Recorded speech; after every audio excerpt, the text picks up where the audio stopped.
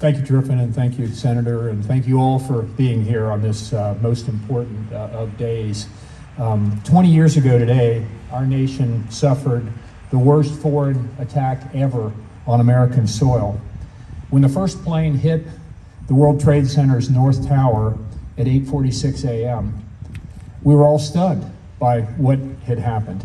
And I know, as Senator Blessing mentioned, we all know where we were that day and kind of remember that one day in particular. I'm old enough to remember, like when Kennedy was assassinated and I was in the 5th grade. We all remember these. I remember when one of these shuttles, was lost. You remember where you were that day. I was in that House gym actually working out with a number of the both Republican and Democratic members of Congress, and we had a TV on. We saw both planes hit, quickly took a shower and headed back to my office, and shortly after that, a police officer came in and said, "We're evacuating the building, there's another plane on the way." And I remember heading outside and looking down towards the other direction, down from my office building. You could see black smoke just billowing up from where the Pentagon had been hit. So we all remember where we were that day.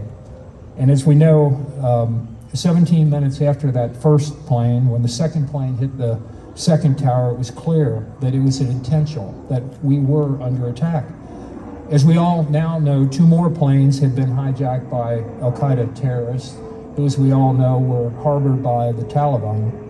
One hit the Pentagon at 9:37, and the other was headed for the U.S. Capitol building, but crashed in a field in Pennsylvania when a group of brave Americans decided no, and they fought back.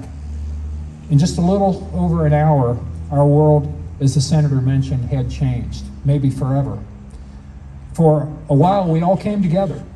Americans of every political stripe cheered our first responders, saluted our brave men and women in uniform, flew our flag and meant it, and praised President Bush's decisive response.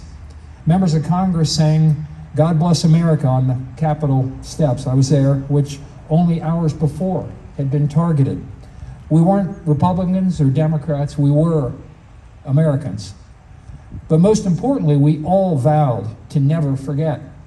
We'd never forget the nearly 3,000 of us who died on September 11th. We'd never forget the heroic sacrifices of the police and firefighters who rushed into harm's way to try to save those endangered by the attacks.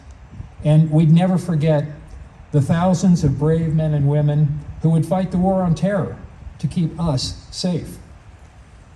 Sadly, some have forgotten and have replaced patriotism and unity and resolve with political considerations.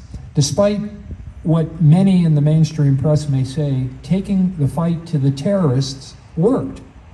Our military disrupted the terrorist networks, decimated their leadership structure, and prevented another major attack on America for the past 2 decades. For the past 20 years, we have not suffered a major attack on our soil because of the brave men and women who fought this war. Unfortunately, that very success has led to complacency in some corners of our government, and we do face other serious problems: the pandemic, the border crisis, rising crime rates, just to name a few. But we cannot afford to let complacency take hold in our effort to defeat terrorism across the globe. Because I can assure you, our enemies, those who hate America and all freedom-loving people, will not be complacent. We witnessed that during the recent withdrawal from Afghanistan. As soon as the terrorists saw the confusion caused by the poorly planned exit, they struck. 13 brave Americans and over 150 Afghan civilians were killed in seconds. We must make sure that they didn't die in vain. Let their sacrifice serve as a reminder of the challenge we continue to face. Just as we did 20 years ago, we must renew our vow to never forget. We must honor our veterans, support our first responders, and thank those who sacrifice every day to keep us safe. And many of those are here today: the men and women, the fire department, the police department, first responders, and others. We must teach our children and our grandchildren about September 11th and the war on terror, just as we were taught about the wars waged against fascism and communism and totalitarianism.